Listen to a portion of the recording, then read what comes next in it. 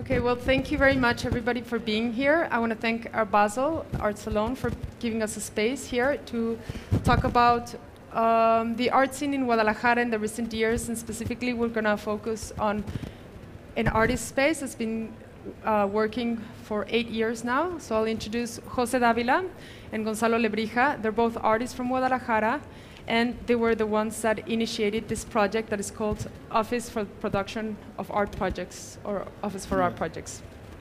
So Guadalajara is Mexico's second largest city, but in Mexico, almost all the federal budget for culture goes to Mexico City.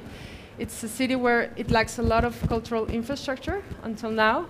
So contemporary art just started being around until the 90s. So I will start by giving them the microphone to talk a little bit about their impression as artists, when they started, and what did the context of Guadalajara offered for you? Well, I do recall, in a certain way, Guadalajara being a kind of a desert in those terms. There wasn't really many things going on, except there were a few individual collections that were quite particular for Mexico at the time, Mexico as a country. And I guess in this kind of context where it suddenly doesn't exist an art scene, things get subverted.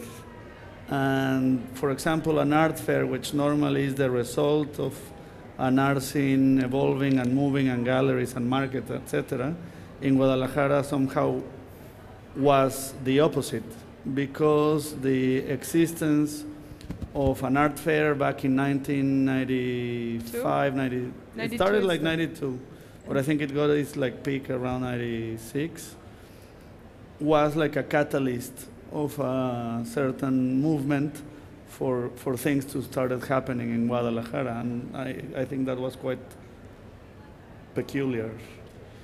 Yes, well, to continue what you're saying, to talk about how these models of production began with alternative group of artists that got together to get to found spaces to make art.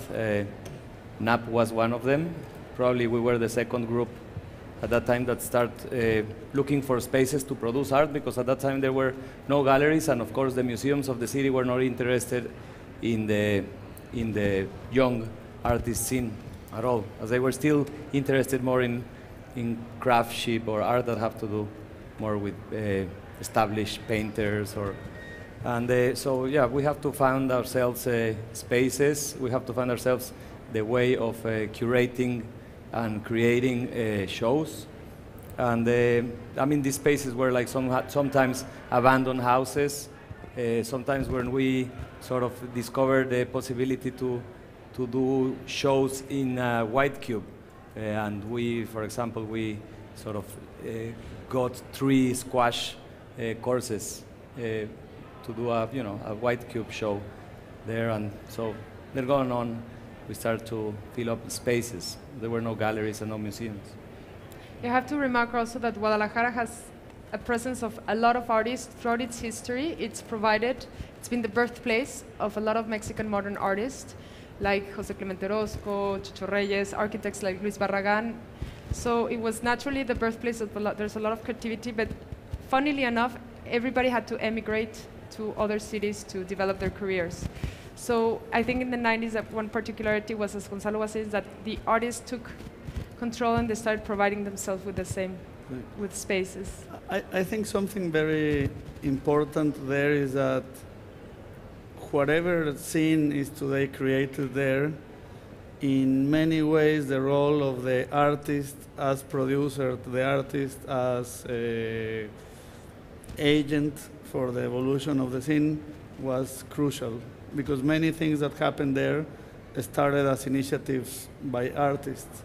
For example, the art production factory of José Noé Suro somehow started by his brother, who was an artist that passed away a few years ago. And while he was going to artist residence.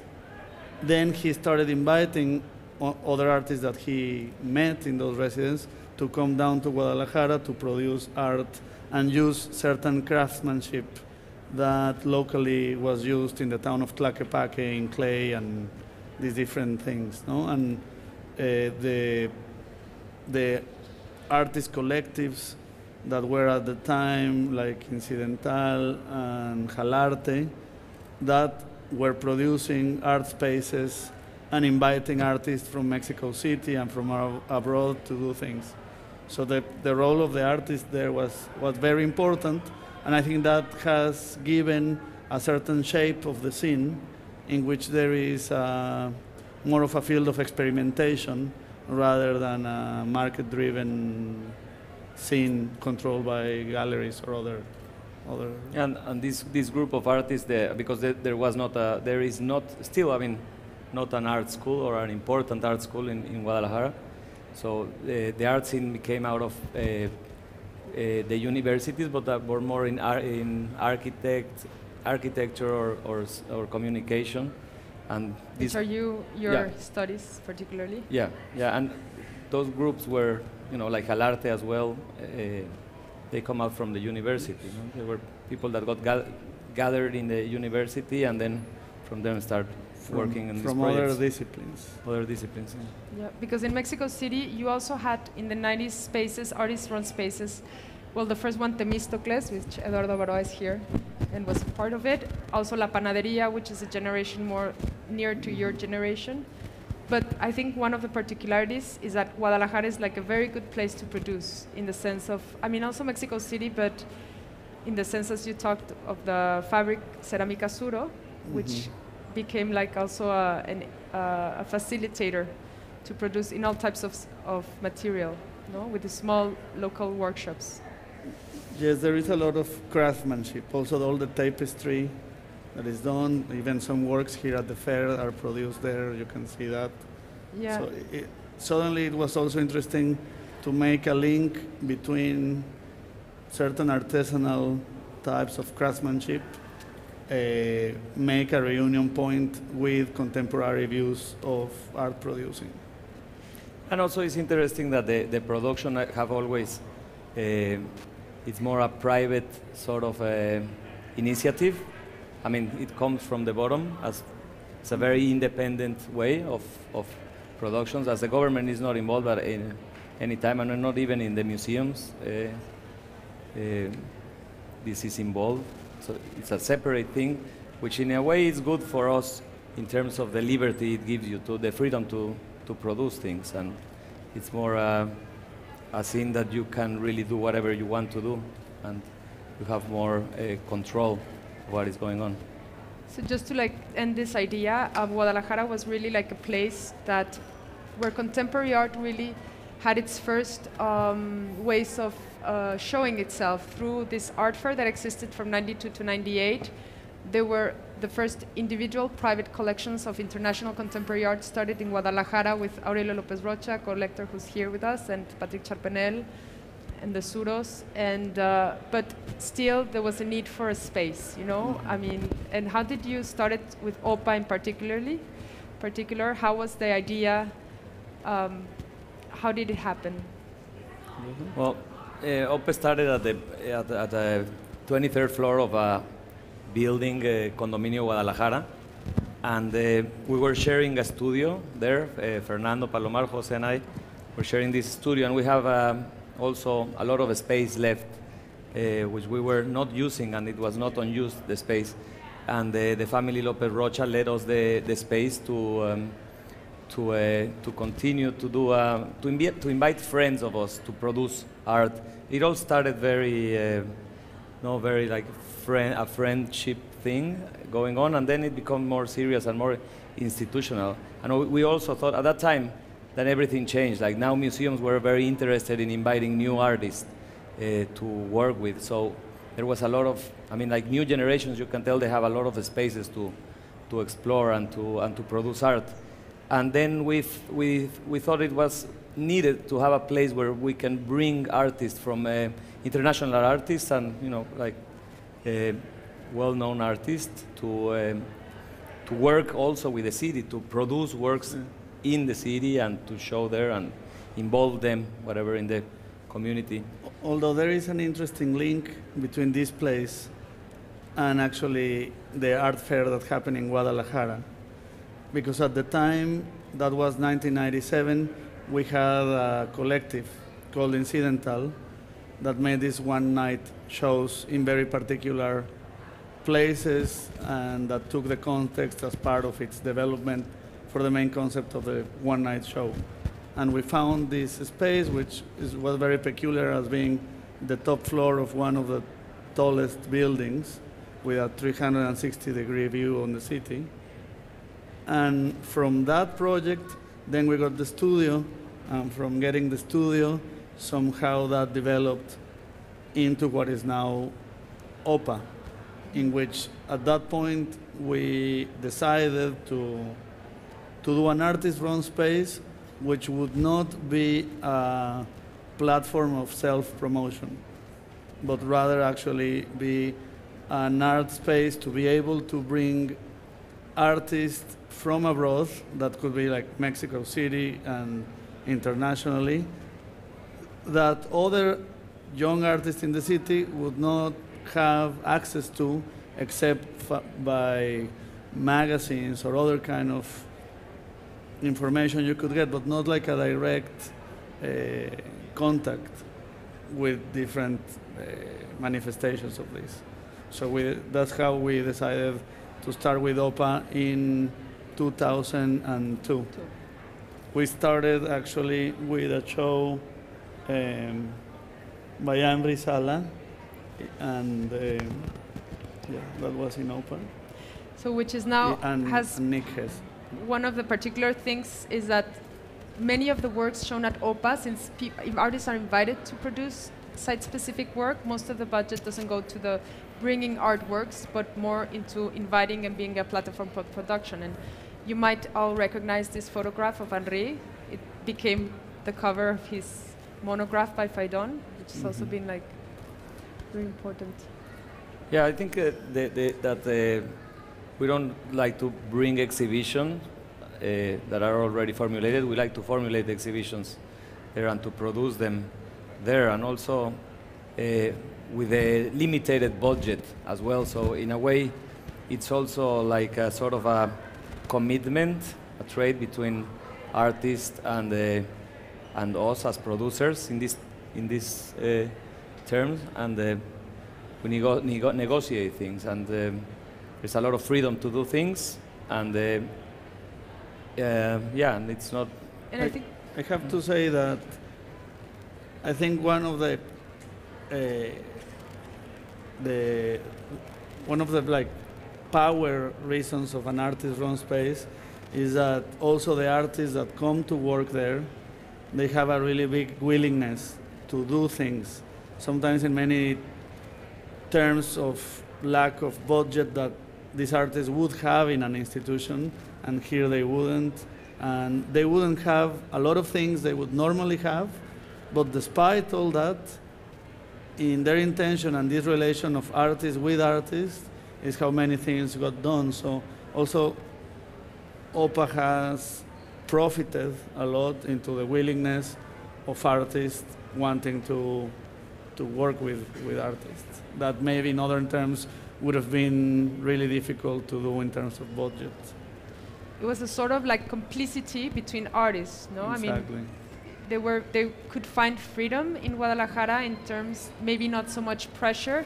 There's no market pressure. There were no galleries demanding to have like a sellable work, maybe, no? And there were no limitations in a way, yes, no? and we would not have a structure of an institution in terms, for example, if an artist wanted to change the project one day before, that could be done. It's actually happened, not one day, but like 3 days before. Or projects that would perhaps be dangerous for liability. We don't care. We do them anyway. And for example, we're seeing right now the images of a Jean Lambie show, which was in that, what you're saying, there was an anecdote. Well, yeah, well, when Jim Lambie came to Guadalajara, we went out to lunch, and he said, "So who else is in the show?" So like, well, no one else, just you. Like, what? Yes, it's a solo show, and there has been a miscommunication between one of his galleries and OPA about this being a solo show. He thought it was a group show. But instead he said, okay, I'll do a solo show in 6 days. And there was a very good results out of it. We put a lot of friends and people working with him, and he produced some new works that then he kept on somehow producing afterwards. And then you've also invited sometimes curators that, even though they're not artists, curators also feel this appeal for working in a space like OPA. But in particular, you've worked with, well, all Mexican curators basically, no? Patricia Martin, Patrick Charpenel, Pip Day. Guillermo Santamarina. Guillermo Santamarina. So, well, now we're seeing Yutaka Sone, who's also, most of them end up, what OPA I think is important also is that it becomes sometimes a catalyst, no? Sometimes it starts something in terms of many of the artists that have been to OPA, have done something to work, and then they continue coming back because they found this maybe a way of producing that they like, no?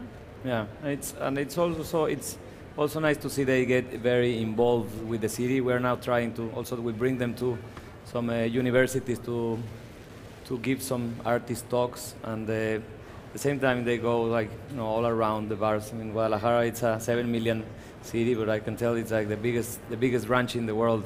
You know everybody immediately, and so these weeks when the artists come, they are like really moving around and talking with people, and like young artists scene really get to know the artist and sometimes work with him, and work with him for free as a part of the process, and I think it's a very strong connection that the artist not only make with his work or the space, but it makes a strong connection with the community, which for us is very important. And also I think not being a central stage in the world art scene brings an advantage of some artists willing to experiment and explore a bit more without feeling perhaps a certain nervousness of when they have a big profile show in New York. So in that way it serves a little bit as a laboratory for some of the artists who take that as an advantage, put on some like new work, and from there they continue. I think the process of Kendall Gears, which is the image you're seeing right now, was a little bit like that. He did a workshop with young artists, and it started to develop into the outcast of the exhibition, right? But it wasn't like very clear what the result would be, no? Exactly. He just said he set up some rules, somehow of a private workshop that no one could know what was going on in there except him and the participants. And we actually didn't know what the show would be exactly about. It was just about letting it happen and then having a result out of that. Yeah. And also I think there's another very good space about choosing this kind of space which would maybe have never been chosen as an institutional space. Many of the artists have also done pieces that link to the city. This is a Pedro Cabrita race that was very like into this, melted in the night with the horizon of the city, no, in a sense. Yeah, well, yeah. Or Carlos Bunga also. Yes. Yeah, it's in a way we try. I mean, to encourage a little bit to mix the show with the. I mean, sometimes with the city, or sometimes with. I mean, it's in the 23rd floor of a building, and it's the only tall building around there. So it's the view is very challenging to work with, and sometimes it competes with the view, and sometimes it just melt with it. Yeah. I don't know if perhaps our own past there working in offside spaces, like non the typical white cube, let us, in a very natural way, appropriate that space for exhibiting art. And as you well mentioned, some artists that come there have taken advantage of that point, of then suddenly being aware, denying, or using in its favor this very peculiar space. I mean, because it's a 360 degree of glass overlooking the city. Of course, there is some walls, and it has changed over the course of many exhibitions, but it's a very peculiar place to have an art space. It would normally, you don't normally would find it in another city. Yes, and I think that's really important. This that OPA has provided this opportunity for artists, but also for the public of Guadalajara, because in a sense, I think most of the public for OPA is between 20 and 40 years, more or less. And it was really like, you could see it in the art, in the openings of OPA, the amount of persons, of young people that come. It has really become a center point for the young people who have no opportunity of seeing international artist shows. I think there is a lot of young artists in Guadalajara over the last 5 years. There's been an explosion of, not only because of OPA, no? Some things have changed also at the school. I mean, it's not only our, but suddenly in Guadalajara, you can see significant growth in the amount of young artists doing like contemporary art, and not the traditional art that was being taught at the school, which had a very archaic program. You can see it from that point also to the level of like the cleaning team of the building, which work at OPA as well for cleaning in the space, and they have been like very involved with exhibitions, and now they are starting also with their own way to produce art, and I don't know, probably will be an interesting exhibition one day. For example, can you tell us a little bit about the Monika Sosnowska show, which we're seeing right now?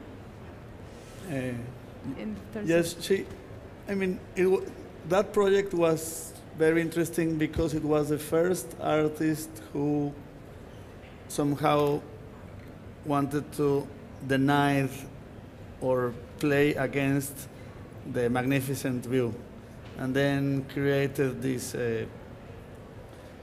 somehow endless corridor. I wouldn't say a labyrinth, but that would actually make you feel in a completely different place than that one.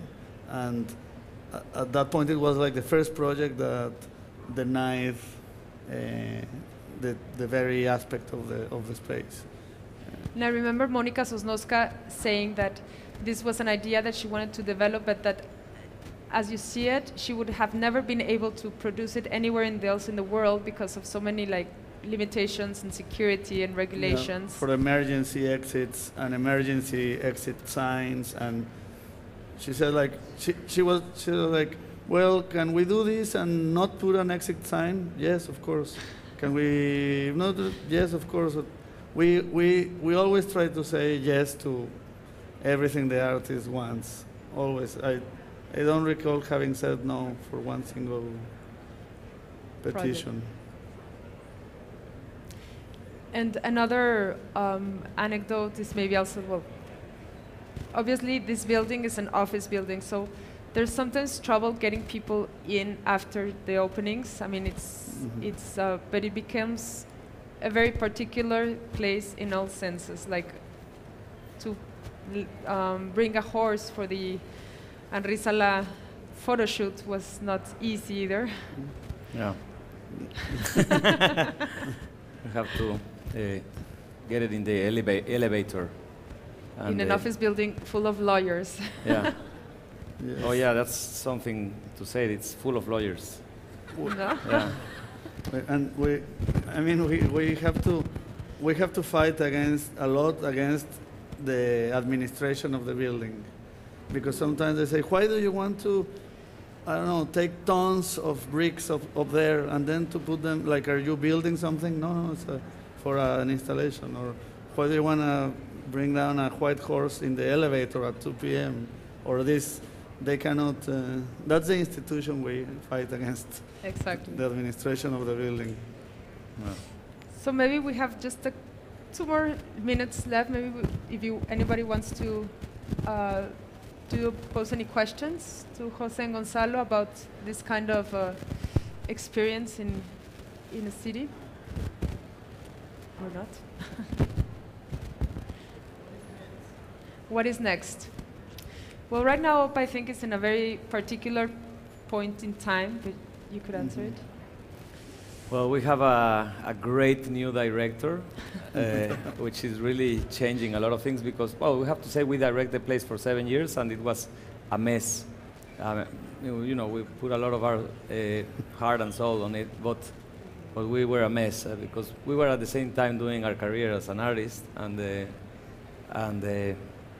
yeah, you know, didn't work that professional as an institution, which I'm proud to say that now it's going that direction, and we sort of now are giving more time to our careers and and just being part of the board, which was that's. I also guess the challenge we're facing there is how to continue having OPA existing, being professionalized in certain ways, but never losing the original aspects that made OPA what OPA is. So that's a challenge because somehow it's a certain contradiction in those terms, but we're working on how to establish that relationship, being us more away and the place being more professional in many aspects, but without losing the artist-run freedom and experimentation that had since the beginning. I think so. I think we're into that.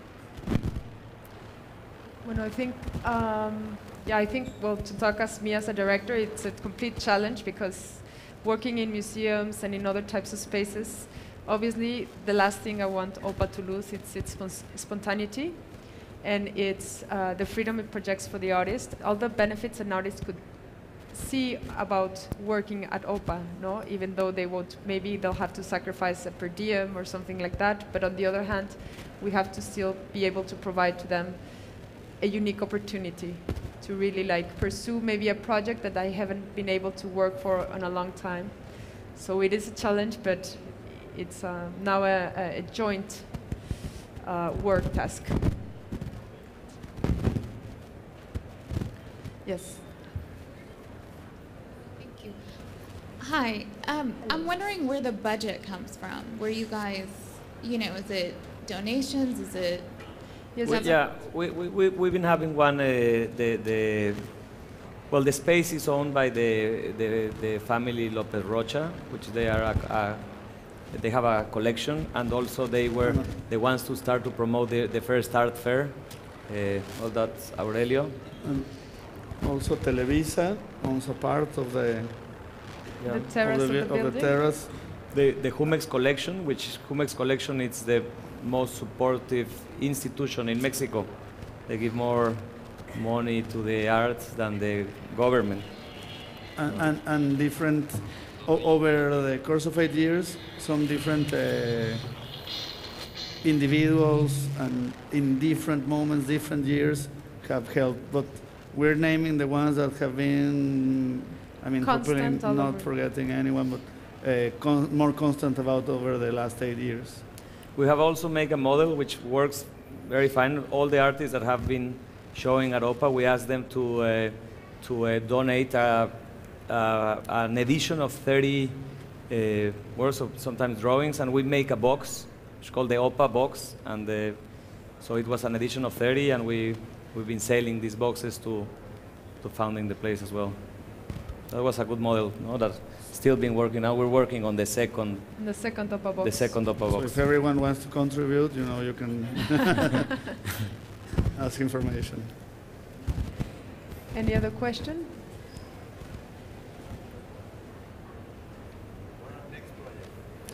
The next project we're working on right now, we have a Dora Garcia show that just opened last Thursday. And next year we have Superflex, which is a Danish collective artist, which is it's an exhibition that it's much more than an exhibition. It's a project of biogas, but it's on its 3rd edition, so in Mexico it will really hopefully transcend. And then there's Fernanda Gomez, Brazilian young artist, and Gabriel Sierra also, and Roman Ondak. And yeah, we're keeping up the invitations to continue the program. Any other question? Bueno. Thank you. Thank you very Thank much. you.